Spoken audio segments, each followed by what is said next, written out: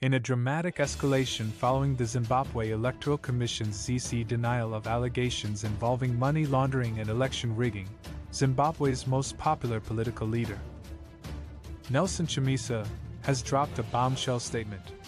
Chamisa's response comes in the wake of a 64-page report and audio leaks suggesting illicit activities tied to the 2018 and 2023 elections.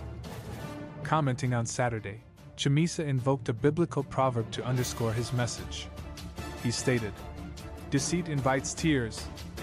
Bread of deceit is sweet to a man, but afterwards his mouth shall be filled with gravel."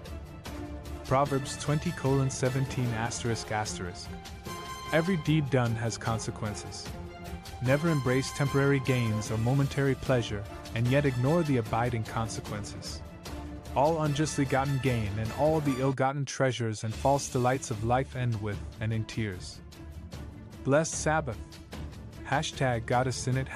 #Jesus is Lord. Chamisa's poignant words suggest a call for accountability and a warning of the inevitable repercussions of corrupt actions.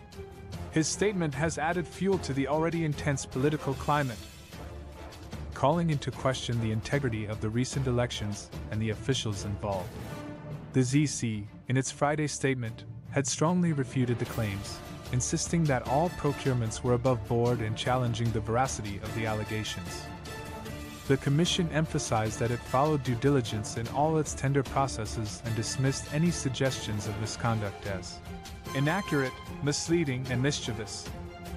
As the saga unfolds, Chamisa's response is expected to galvanize his supporters and increase pressure on the ZEC and other implicated individuals to address the serious accusations head-on.